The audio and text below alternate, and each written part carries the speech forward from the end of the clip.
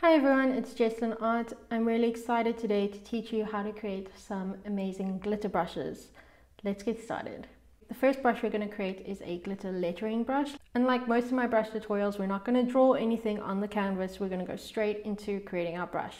So I'm going to open the brush library. I've created a glitter brushes brush set and I'm going to tap the plus sign to create a new brush.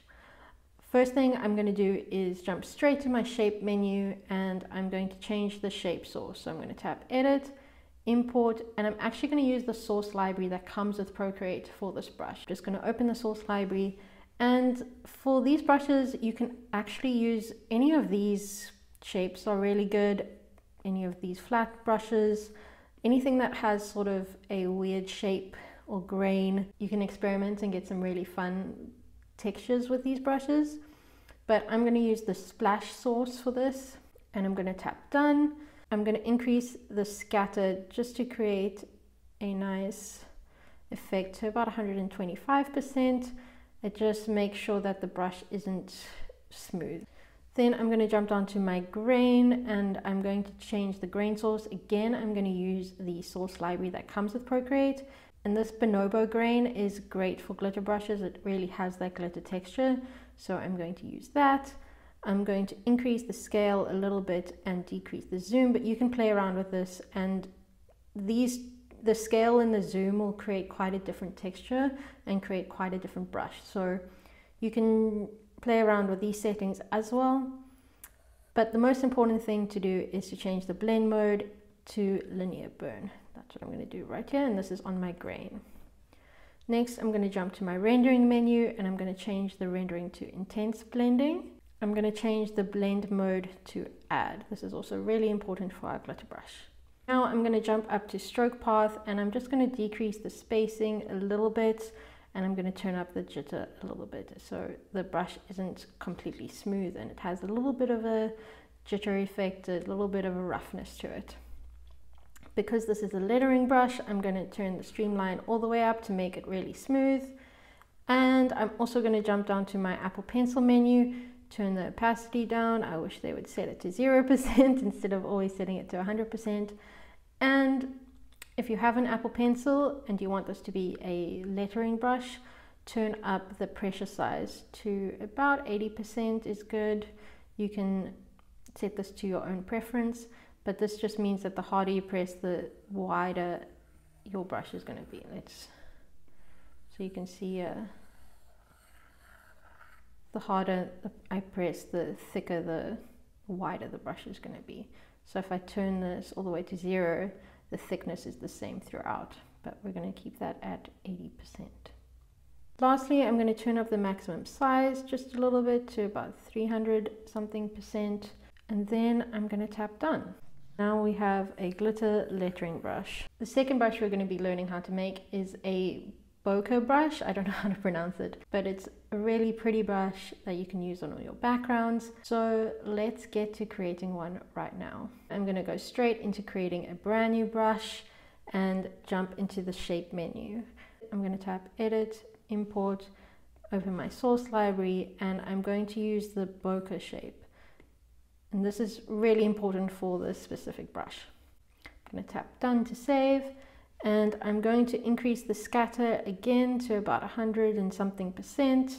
This is again completely personal preference. Then I'm going to go to the grain and I'm going to tap edit, import source library again, and we are going to be using the bonobo grain, but I'm going to actually invert it. I'm going to bring the scale up so that it gives it that nice texture, and bring the zoom all the way down. And again, we're changing the blend mode to linear burn. Under rendering, again, intense blending, and blend mode is add.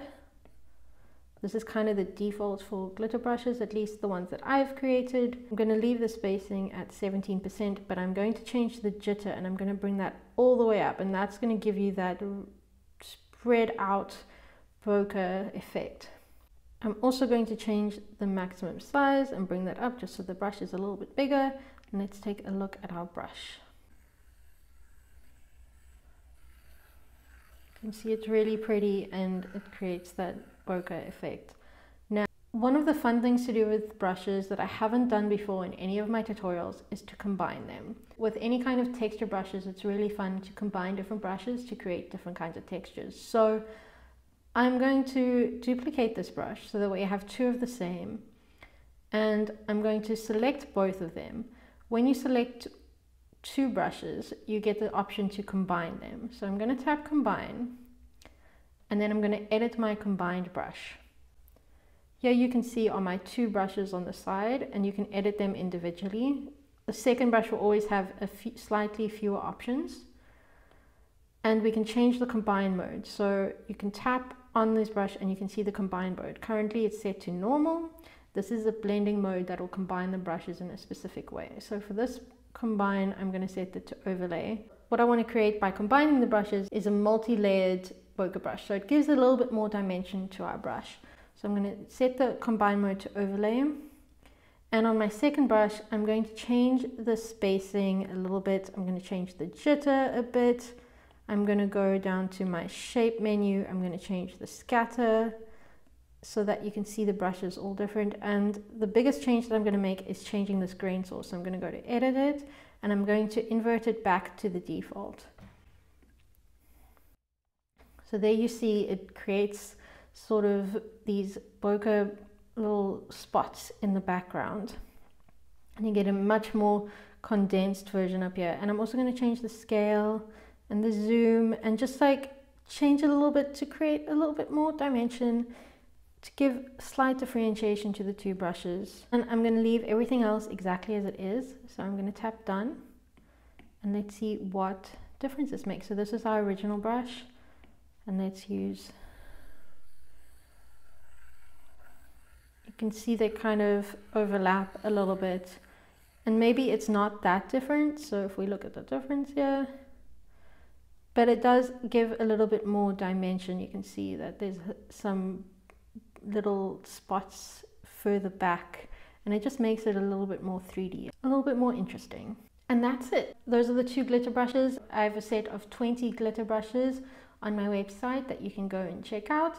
And if you want to get the brushes that we created today, you can click the link in the description to get them for free. If you like this tutorial, please give this video a thumbs up, subscribe to my channel for more brush tutorials, and comment what kind of tutorial you want to see next. Thank you so much for watching, and I'll see you in the next one.